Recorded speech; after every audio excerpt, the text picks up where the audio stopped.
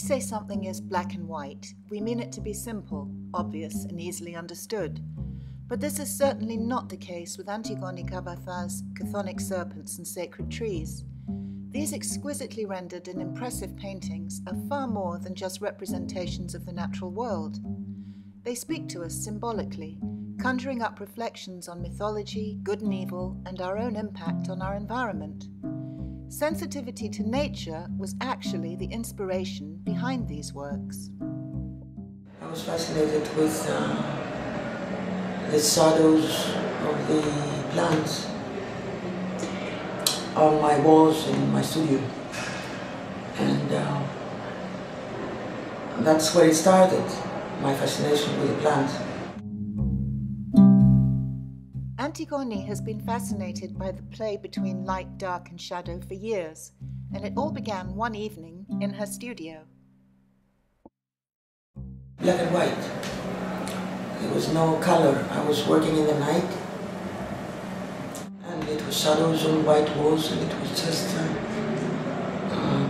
black and white, more or less. So that's how this idea of the black and white sort of went through. And this work is just darker. It's black here. In the others, I used charcoals, and the charcoal, you cannot get black out of charcoal. So here I used acrylics, so I can get pitch black.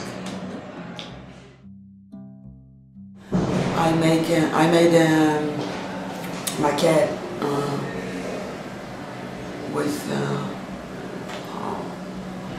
many trunks continuously. So I got this idea of making a snake out of those trunks. It was a little scary, a little whatever. She might smile, but this frieze really does conjure up images of antiquity, mythology, and the eternal theme of good versus evil. It reminded me too of ancient temple friezes portraying stories of the gods and heroes, or epic voyages into the underworld. Antigoni's choice of materials is also interesting. Due to its almost translucency, I thought she was using a kind of rice paper, but she corrected me. Rice paper, actually, it's mylar. Mylar is this synthetic sort of rice paper that it filters for light. It's very strong. You can put it in a roll, take it with you. The whole exhibition is a roll like this.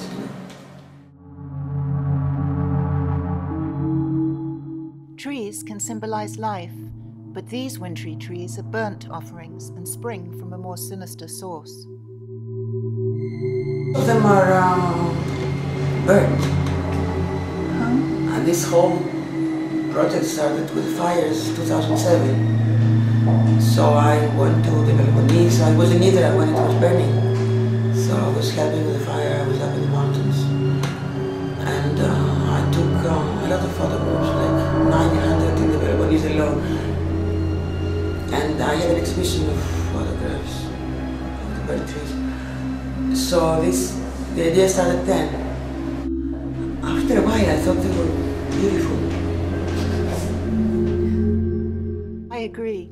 And thanks to Antigoni, beauty has sprung from the ashes of forest fires and destruction. If you're in central Athens until the end of May, I highly recommend you stop by Phys Gallery to see some chthonic serpents and sacred trees.